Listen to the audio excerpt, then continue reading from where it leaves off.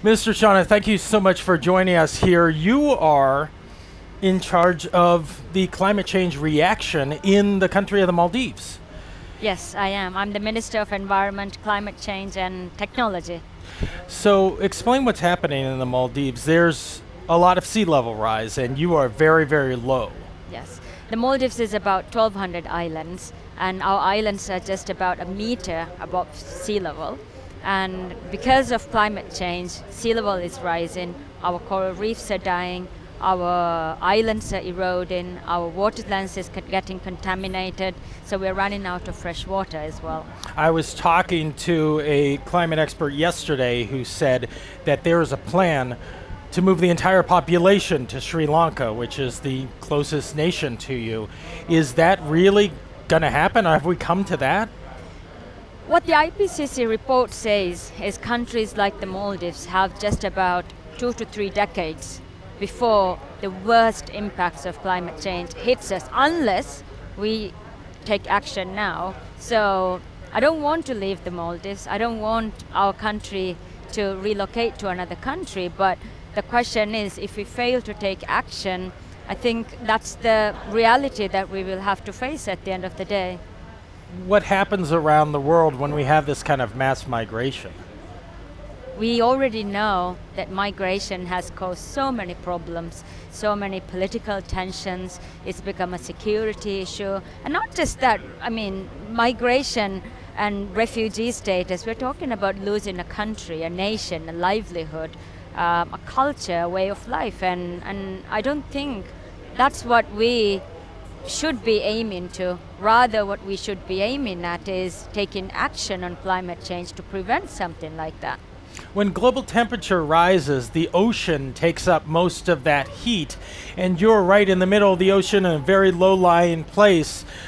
Even if we stopped all carbon usage right now, would it save the Maldives? From what the IPCC report says, we could limit to 1.5, which can help countries like the Maldives if we make an ambitious commitment now. What with the temperature increases and with global warming, what's happening is it increases the sea surface temperature, and then again it kills our coral reefs, which is our survival, our income, and our food as well. How is that already impacting the health of the people in the Maldives? Most of the reefs in the Maldives, top reefs in the Maldives, are dying, and that means it's affecting our fisheries industry, and it's affecting the protection, the natural protection in the islands, and causing tidal swells and severe erosion as well. So what's been the most encouraging thing that you've heard today and throughout COP since you've been here? There is an increased push and political awareness and public push as well for 1.5. And secondly, there is more discussion and focus on the need for adaptation and finance. And if we can agree on these 3 things, I think that's a significant achievement for this COP. Can you tell me one thing that's troubling you that you've seen as an impact in the Maldives? As an impact of climate change? Of sea level rise, yeah. Yes, we are seeing it. 97% of our islands are experiencing severe erosion, and no island in the Maldives has fresh water anymore. So the waterlands has been contaminated because of saltwater intrusion, and we depend almost entirely on desalinated water for drinking.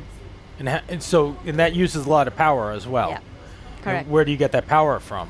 We depend entirely on imported diesel to meet our energy demands. Our energy problems are enormous. Because we are a small island country, we are also very much dependent on volatile international markets for this. So we have a policy to reach net zero by 2030, and we've already invested in 12% of our peak demand is from renewable sources. So we are installing new technology such as floating solar in the Maldives. So we are doing what we can in the Maldives.